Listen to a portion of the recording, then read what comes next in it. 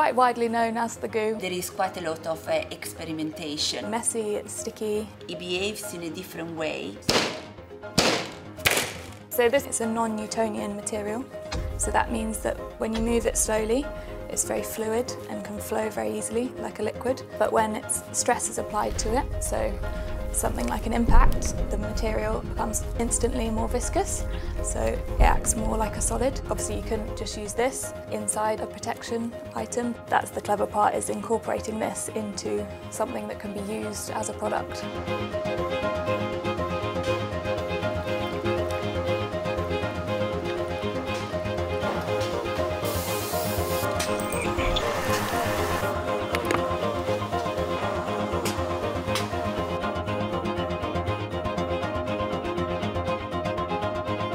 Sports, one example is helmet for American football, has to try to reduce the risk of concussions. We have developed this particular material that is extremely soft. It has to be very comfortable when the athletes they put the helmet on. It has to work very well in decelerating, very comfortable when the athletes they put the helmet on. It has to work very well in decelerating the impact when they bump against each other. We can definitely contribute toward protecting people so they experience less injuries.